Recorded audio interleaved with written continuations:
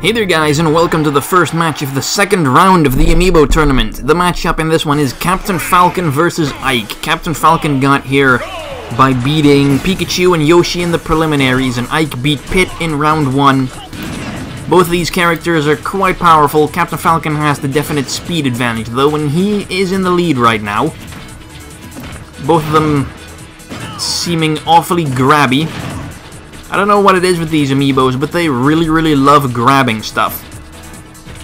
And Ike isn't even trying to do anything. Has he even attacked? There we go, he lands an ether, finally gets some damage in.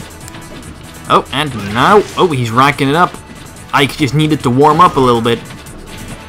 Alright, we once again have a match on our hands. Captain Falcon widening his lead. Seems like Ike is definitely kind of struggling with the captain's amazing speed. Nice grab in. Oh, beautiful spike. Hello with... Oh, and that up smash is gonna kill. Captain Falcon takes the early lead.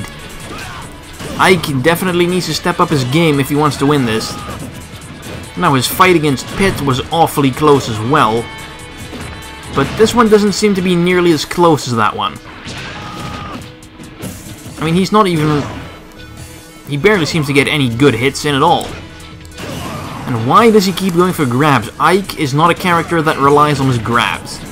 Ike should just smash all the time with his great range, great aerials, that sort of stuff. And he's not doing any of that. He's just kind of grabbing and missing.